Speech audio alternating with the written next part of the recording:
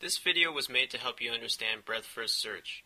Breadth-first search is a type of graph search. It explores a graph by starting at one vertex and visiting all of that vertex's neighbors, which can be considered one edge away from the start.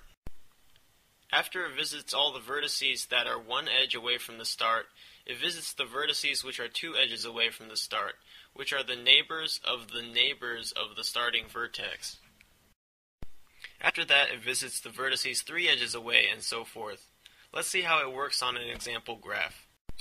In this graph, we begin at vertex A. Vertices will be highlighted red to show that they've been explored. From A, we can reach B or H. I'll explore B first, and then H. It's equally valid to look at H first, but I just decided that I'm going to look at B first. Now let's look at the neighbors of A's neighbors. That means the neighbors of B and the neighbors of H. Let's look at B first. We can visit C and then F. You could visit F first. It doesn't really matter.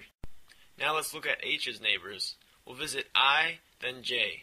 It is equally valid to visit J first. We just need to visit both I and J before moving on. At this point, we need to look at either C or F's neighbors. Let's look at C's neighbors first. We can visit E or D. We'll visit E and then D. Now the only vertex left to be explored is G, so we explore that vertex and that's it. Here we've circled the vertices based on their distance from the start. A is obviously 0 edges away from the start since A is the start.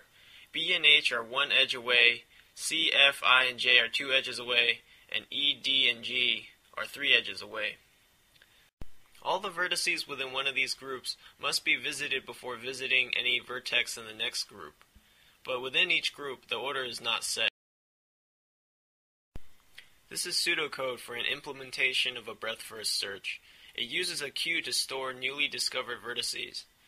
Note that this one has a goal state, and it stops when we reach a goal state. If you don't want to have a goal state, just take that statement out, and it'll just keep running until the graph is done. This is the complexity for the BFS. Note that V and E are the number of vertices and the number of edges respectively. And that's it. I hope this video has been helpful in helping you to understand breadth-first search.